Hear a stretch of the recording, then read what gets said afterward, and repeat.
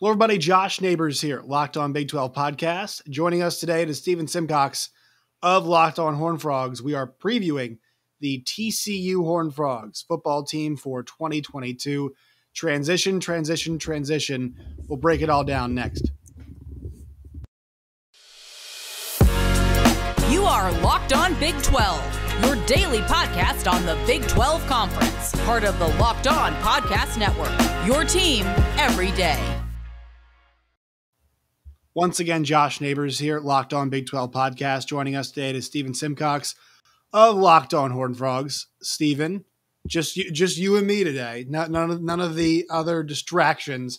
We're getting down to business. TCU football. How are you? And generally speaking, how are you feeling about TCU football this year? I'm good. Yeah, I feel like it's been a while since we've done this format. I enjoy our roundtables on a weekly basis, though.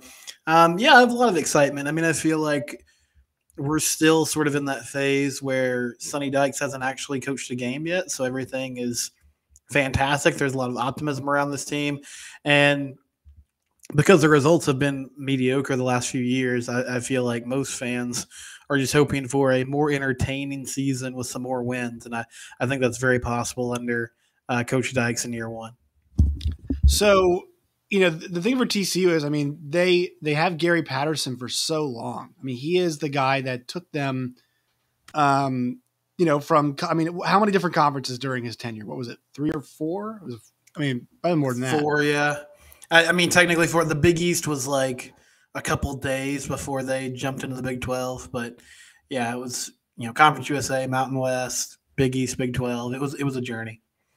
And talk about somebody, who shaped the identity of this team. Not just this team, shaped the identity of a lot of modern defenses, right? Like he was a pioneer truly in making defenses, putting athletes at different positions. A lot of the stuff we see in 3-3-5s, Gary really helped, get that stuff. Safeties who can do multiple things, right? Safeties who are playing linebacker, safeties who play, towards line of scrimmage. He captained a lot of that. And that was, TCU's identity for a long time. And I guess, to revisit kind of the end there, like the reason why things weren't working at the end was TCU did not have an identity. And the defense became worse than the offense was. They did. Yeah, the last couple of years were really tough. I think Gary was so instrumental. For so long he slowed down all these electric spread offenses by having great athletes on defense, by recruiting guys that were oftentimes some of the best offensive players, on their high school team and turning them into great defensive players who could run sideline to sideline. And I ultimately feel like that was part of the issue is as the Big 12 changed, became more, power run heavy, like attacking teams, the defensive line. TCU really wasn't able to adjust. But, yeah, the offense was a mess. He hired Jerry Kill, and he also had Doug Meacham on staff calling plays, and that class of philosophies never really seemed to work. And then slowly the defense also started to fall off, and you saw it really fall off a cliff last season. But, you can't say enough about what he did. He is TCU football, and it's very strange that he's not coaching this year. It's one of the reasons why when he was let go or they sort of separated, I think a lot of national people said, like, well, how are they going to do better than Gary Patterson? Because even with the struggles that they had, there was this belief that, the program really hadn't been much, in the 10, 15 years before he got there. So it's going to be strange to not see him on the sidelines. He's so synonymous with the brand. But the bottom line is there was really not much energy around the team, around the program. I think the guys there, whether this is right or wrong, had sort of tuned him and the rest of that coaching staff out. And so a change had to be made. And now we're walking into a new era, and there's a lot of excitement around the change itself. And we'll see if the results actually, live up to the breath of fresh air that Coach Dykes has brought so far. Yeah, a lot of that talk about that breath of fresh air, it's going to be offensive centric. This is a team that's now going to have to change, what they want. We touched on it. Their identity last year, they didn't really have one. But the idea was to be defensive heavy. And obviously with Zach Evans, there was a combination of running the football and playing defense. It didn't really work out. What is the Sonny Dykes identity for those people who are not? A lot of Big 12 fans are, but those who aren't synonymous, who don't really know, don't really know what Sonny Dykes is all about, what is the new identity of TCU going to look like? And obviously, it might not be fully in effect in year number one, but what's kind of the goal there with that?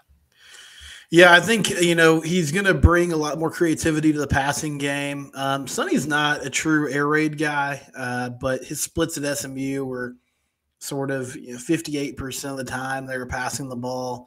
And I think Garrett Riley has some of, his brother's intuition of we're going to run the ball when the defense gives us that look, but we also want to be productive in all three levels of the passing game. And Sonny's done a really good job with quarterbacks throughout his career. He scored points pretty much everywhere he's been. So I feel like that's really where you start. And Jeremiah Donati, the AD, made a point to say they wanted to have an offensive-minded head coach.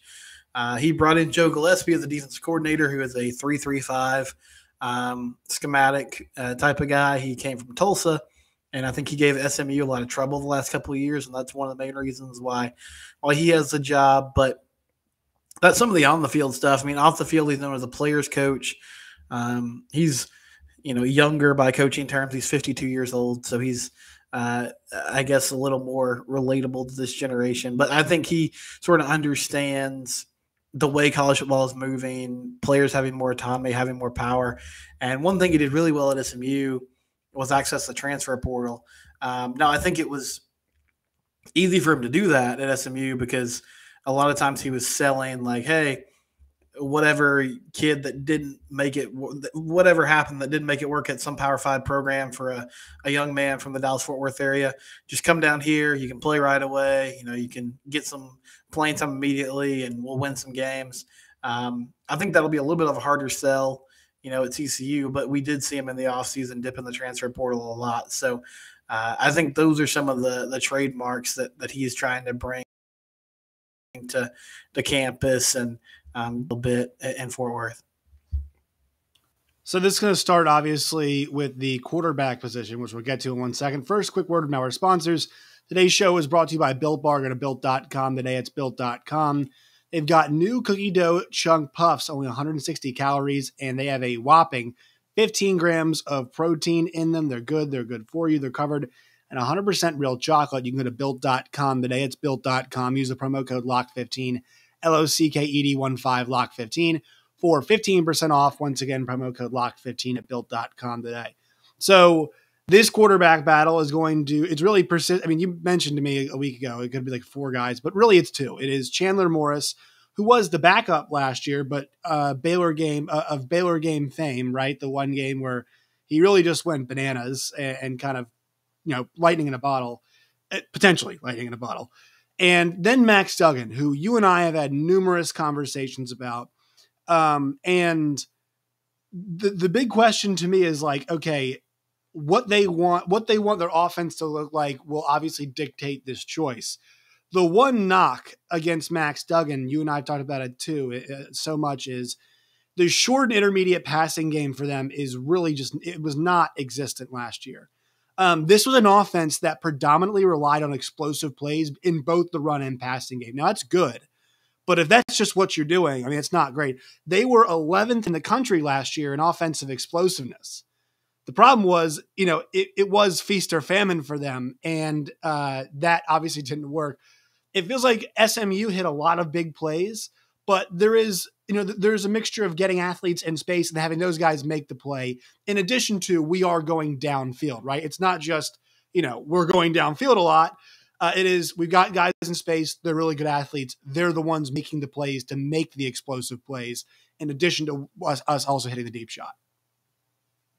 Right. And, the Max Duggan conundrum is fascinating because he's got great arm talent. And you saw that, like, he can really throw the ball down the field, but he had a lot of trouble with accuracy. I mean, he had trouble just connecting with wide receivers.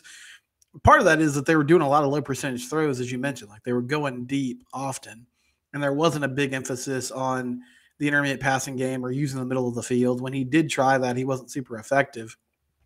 So, it's been an interesting offseason because I thought going into it, Chandler Morris was going to win this job.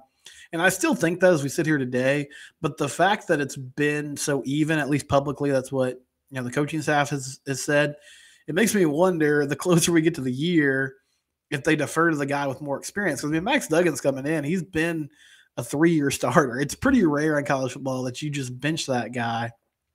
And I know there's probably some locker room implications that come along with that. So maybe that's why they're sort of dragging this out. I just find it there's 2 reasons why I'm still not totally sold on Morris. One is that we're still trading reps, first team reps this late in the game. And also, I might be reading too much into this, but Sonny Dykes has said multiple times that a big component of this is how the team responds to the guy under center. And Max is tough and he's hard-nosed, and he does, when he makes a big run or stays in a game after taking a big hit, that does seem to fire up the team. He seems to have a good relationship with the guys. So I don't know if that is making this a tough choice. I still think when they take on Colorado, it's going to be Chandler Morris. He played in a similar offense at Highland Park. He's made for those quick kind of snap throws that they want to really live on to move the chains. But I mean, Sonny said at media days, he was like, oh yeah, we want to make this decision a couple weeks before the season.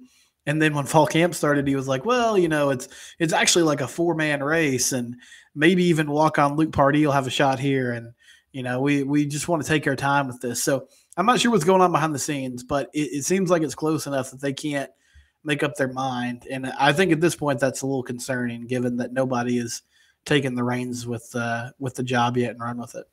Do you think if it is Chandler Morris, there is a chance that we still see Max Duggan in some packages? I mean, I think there's a situation in which it's like he's such a good runner, and you can use him with – obviously he's got some chemistry with Kendra Miller and Amari DiMercato. I mean, those are guys that he's worked with before. I'm always a guy that if you're going to do that, you need to throw some passes in there. And so, I mean, I think you can still have a package where it's like, look, we still have the deep shots. Quentin Johnston, play action, we'll run some of them too. I mean, do you think if they do pick Chandler, they're going to have a little mixture of Max in there? Do you think Max is going to get reps regardless? I would think so. I mean, if he wants to, if he stays on the roster throughout the season, I feel like one, they'll have some packages for him or some situations where he'll come in. And then number 2, I mean, both these guys, like Chandler played 2 games. He got hurt in that Oklahoma State game. I think part of that too was that it was a blowout. And Max has been known to have an injury history. So I feel like, one reason they might be dragging this out as well is neither of these guys have shown that they're super durable. And the bottom line is there's a good chance you're probably going to have to play 2 quarterbacks as the season goes on. But to answer your original question, yeah, I think Max will have some situations where he'll be behind center. And then they got another QB named Sam Jackson, who is a sophomore, and he's a real dynamic runner as well. And apparently at practice today, they were we're recording this on Monday. They were running him out in some slot packages, some running back situations. So I think they're trying to be creative and get these athletes on the field and have as many weapons as possible out there. So the guys catching the ball, we talked about Quentin Johnston. He's one of my favorite receivers. I think the one benefit he could have this year is, I think the one thing we all have questions about is, all right, what does he look like in the intermediate game? How is his route running, right? Can this guy run the tree? Can he do it all? Because physically, I mean, there's no doubt about Quentin Johnston. This guy is a Sunday player. They bring back Tay Barber as well. What else is the rest of the receiving core looking like this year? But, I mean, that's a pretty good start, right? It's a pretty good start to have those 2 guys. It is, man. I don't know if there's a unit that I've talked about more that really hasn't, like, the production on the field doesn't necessarily back it up, but there's a ton of reasons to be excited about them. You mentioned Quentin Johnston. He's going to be the dude on the outside. They also have Darius Davis, Tay Barber in the slot. There's a walk-on named Gunnar Henderson who got a scholarship in this offseason. They've used him in the slot a lot. They're excited about what he can do. On the outside, on the other side from Quentin, you have Quincy Brown, who came in from Mississippi State a couple of years ago. Savion Williams is a junior, and he hasn't really seen the field a whole lot, but I think he'll get some reps as well.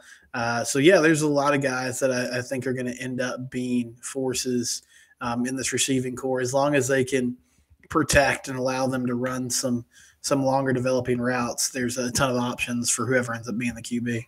So about that offensive line, I mean, I don't think we thought it was a particularly good unit last year. They had some moments. I mean, they had some moments they could run block at times. Yeah. I mean, they opened some pretty big holes, and Duggan and Evans could hit some of those occasionally. We're not great in pass protection all the time. Yeah. So how has this unit come along? Because it looks like they've got a lot of older guys around, but maybe not all the experience in the world up. They do. They've talked a lot about how this offensive line group has improved, and I think as a whole, the media has kind of just said, "Okay, sounds great." I'll sort of believe it when I see it, but they are excited about the coaching staff, at least publicly, is excited about what they have. Not a ton of additions. So Steve Avila is kind of the guy that's been the anchor of this O-line for a while, and he can play guard or center. I think he'll probably end up at center. And then Wes Harris is another interior offensive lineman that's dealt with a lot of injuries. So he hasn't always been on the field, but when he has been there, he's got a mean streak. He's been really good for them. Alan Ali is a transfer from SMU, and he's played some guard and center interchangeably during camp. And then Brandon Coleman at the tackle position is going to be kind of manning that outside and trying to anchor that. So guys that have been there for a while, as you said, not a ton of starts necessarily, but I feel like if they can keep one unit together and be cohesive, that's going to be the biggest key. They've had so many injuries along the front line the last few years, but I expect them to be better, mainly because I think the play calling is going to put them in better situations. They're not going to be asked to pass block for all these long developing routes down the field. They'll be more intermediate and quick throws, and hopefully that'll open up some chances down the field and won't have guys teeing off on them as much as they have the last few seasons. And then in the running back room, you've got Amari DiMercato and Kendry Miller. I mean, obviously not the guys that Zach Evans. I will say this: like the Zach Evans situation actually did allow those guys to get some more run, which in some ways is positive because you bring them in there and they've both got experience. I mean, those two last year combined, Kendry Miller and Amari DiMercato for over 100, basically 180 rushes, and they combined for over 1,000 yards and 11 touchdowns. So I mean, like you're bringing back essentially 1,000-yard rusher in the aggregate. I mean, that's you are. It is, and I mean, Kendry Miller has been essentially a starter, the last few seasons because Zach has been kind of in and out of the lineup so much. But he's averaged 7 yards a carry over his career, so I think he'll be ready to go. DiMercato is a great name to bring up. When he came back, he's taking advantage of another COVID year, and I thought, okay, well, like he's a solid guy. He's been in the program for a long time, but he's gotten a lot of reps during camp, so apparently they like him a lot, and he's a good pass blocker. I think he's somebody who can give Miller a spell from time to time. And then another name I'll mention is Amani Bailey. Is a transfer from Louisiana. Had over 600 yards last year there. So they liked what he did in the spring. I haven't heard his name as much during the fall, but I feel like he'll get some opportunities. And then finally, Corey Wren, transfer from Florida State. He was mainly a special teams guy there, and he's kind of interchangeable. I'm not sure if they're going to use him more at running back or wide receiver yet, but he's another explosive player that I feel like is going to get some touches in different ways this year. But I think overall, the headline's going to be, how do you replace Zach Evans? But I feel like the production they have coming back is actually pretty well suited to at least kind of match what he did on the field at times last year, even though he's a super talented guy, and I expect him to have a really good season at Ole Miss. All right, let's talk about the defense. So they do get 7 players back. They do get their best players back, too. I mean, you get Travius Hodges-Tomlinson back, who's a first-team All-Big 12 player. Also, D. Winters, I actually think is pretty good and could be a standout linebacker. In a league where there's a couple good linebackers, he could be a standout guy when there's not a lot of great depth in this league. But the numbers, Steven, I mean, 116th in defensive efficiency, 128th in explosiveness, explosive plays against. They were 124th in finishing drives. I mean, they were about as bad as you can get. And EPA, which is expected points added, 0.21 expected points added per rush, which means basically for every 5 rushes a team had, they scored over a point against TCU. Yeah. That's a lot. That is a lot. And so this brings back the old conversation about, hey, just because you're bringing guys back, just because they're experienced doesn't necessarily mean they're good. The answer is sometimes yes, sometimes no. Sometimes they're college kids and they're learning. But also the thing to throw in all this, they are learning a new system, correct? They're not going to keep – this is not an Oklahoma State situation where, we're bringing in a coordinator. We're going to keep all of the same terminology in the entire defense. This is probably going to be a little bit of an overhaul, isn't it? It is, and I think the biggest question for me is the defensive line. I mean, you talked about the guys that have coming back. They did lose O'Shawn Mathis and Kyrie Coleman, who were two of their better pass rushers. But Josh, they don't really have they need a true nose guard now. And coming into the offseason, they didn't really have anybody that fit that body type. Now, Sonny Misi is going to take on that role at nose tackle. It seems like he's the starter, and then they're bringing in a freshman named Dominic Williams, who had a really good offseason camp. But that's a big ask. Get a guy that's never really played that position, and then a freshman behind him, who are going to try to plug holes and take on double teams and not get pushed back and allow linebackers to flow and make plays. Dylan Horton coming back at one of those end positions. Landon Watson's a young guy who's was highly recruited. But if they can't stand their ground with those three guys up front, then it's going to be a long year. Now, when you look beyond that, you mentioned D. Winters. I think they're set up pretty well at linebacker. One name to mention there, he's not a starter right now, but Marcel Brooks is a former 5-star recruit who's played on off. Like, they've kind of moved him around all over the place. It hasn't really clicked yet, but he's back at linebacker, which was his original position. And then in the secondary, they've got a lot of experience. Travis Hodges-Tomlinson, Noah Daniels, Kean Stewart. They got some safeties coming in like Mark Perry from Colorado. Nuke Bradford's been around for a long time. I think they're going to be set up pretty well on the back end, but you went down those rushing stats. I mean, everybody ran on them, and it didn't matter if they were a physical team and that was their MO or not. Like, they were getting 5 or 6 yards of rush, so they stayed on the ground as much as possible. And if you can't stop that, even in modern football, it's going to be a long day. So they have to find a way to shore that up. If that doesn't improve, then it's going to be a long season. What about some of the freshmen coming in? I mean, I know they got a few 4-stars coming in. I mean, are we going to see any of these guys? I know got a couple receivers, and then Chase Biddle, a safety, coming in as well. I mean, are we going to see any of these new kids in the block inserted, or is it going to be kind of a lot of relying? Because, I mean, like, they do return 14 starters. So, and you mentioned there's some depth at a lot of these positions of guys that we've heard before. But, I mean, transition always does leave opportunity for new guys to come in if certain guys struggle with that transition. Yeah, so, I mean, we talked about receivers earlier. These guys are not top on the depth chart, but I think they'll get some play just given how Sonny Dykes likes to mix and match receivers throughout the game. DJ Allen from Gladewater and then Jordan Hudson from Garland. Both of those guys have been impressive. So that should be two players that you'll see at times on Saturdays. Chase Biddle is really athletic. He's from Garland as well, the safety.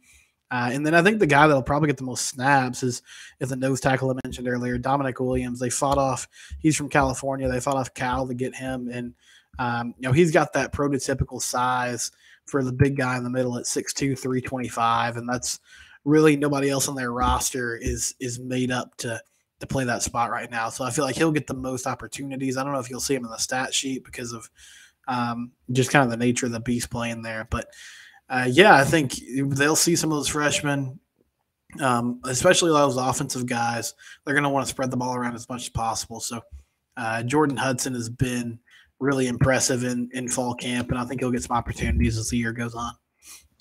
Prediction for this team, Steven.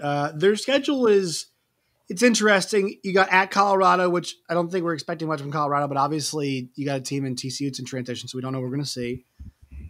Tarleton at SMU in the Iron Skillet game. Oklahoma at KU. Oklahoma State, Kansas State. That's big. They get OU, OK State, and Kansas State, 3 of the top 5 preseason teams at home. But then it does get tougher. At WVU, Texas Tech, at Baylor, back-to-back, and then Iowa State to finish with. So I guess the goal here, we're gunning for 6, right? I mean, you look at the schedule, you think Colorado, Tarleton, SMU, you could see 3-0 there. At Kansas, you got to pick that one up.